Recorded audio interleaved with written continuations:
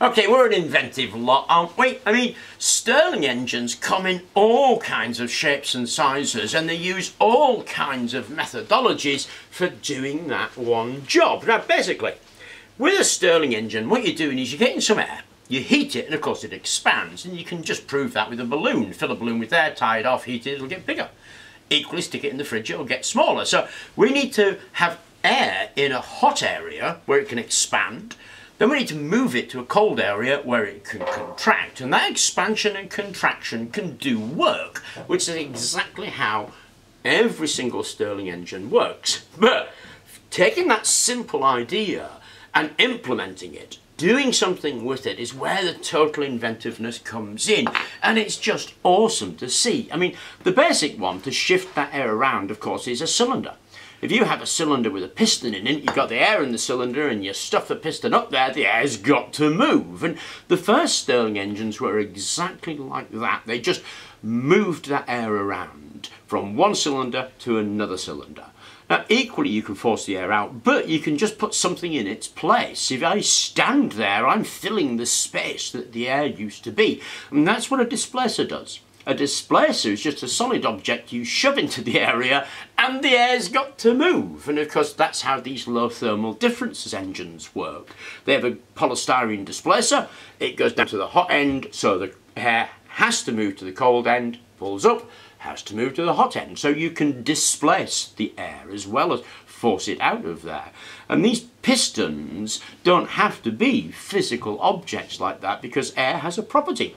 Air will do it all by itself. It will just move from hot to cold.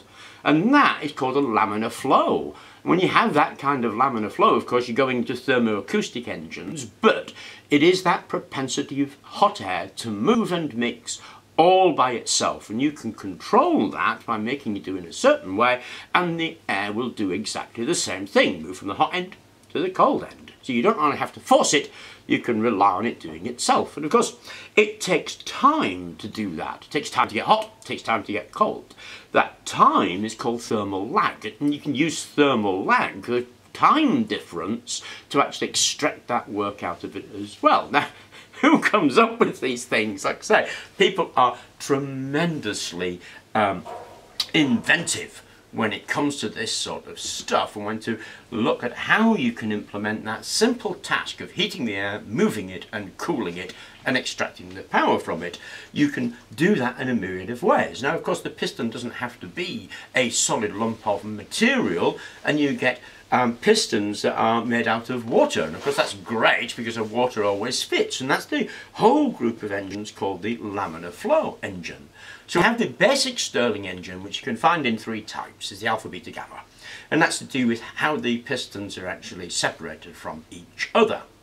Then you move into engines like the ring bomb engine, which is a combined engine. Then you have displacer engines, where you're moving a displacer. Then you have the fluid piston engines, like the fluidine engines. And then you have laminar flow, which allow the air to move all by itself, or time lag, which allows the time difference to the heating and cold to be used. Now, loads of people have done loads of stuff on loads of different engines, but there was one guy which I came across and I thought it was absolutely fascinating, in fact, called Ted Warbrook. Ted was a New Zealander, and he was looking at ways of getting rid of that displacer, or that piston that moves the hot air out of there, because the less moving parts you can have in something, of course, the better. Now, when you get rid of all the cranks, then you get what's called the free piston engines, which is what NASA came up with, and they're based on diaphragms when we did a replication of that, but it still has moving pistons. What Ted was interested in was getting rid of the moving piston altogether, and that takes him towards the thermoacoustic, because that's where the air is moving by itself. Now we're going to build a replication of the Warbrook engine, because I want it to have an experiment with, because we are looking at this, remember, the rocket stove, and putting a Stirling on it. That'll be on the main channel, but I thought I'd go through a little bit about the construction of Stirling engines, just so our minds were sort of clearer about what it is and how they're constructed and what job they're trying to do. Anyway, I hope you enjoyed the video. Thank you very much for watching, and please remember to like and subscribe.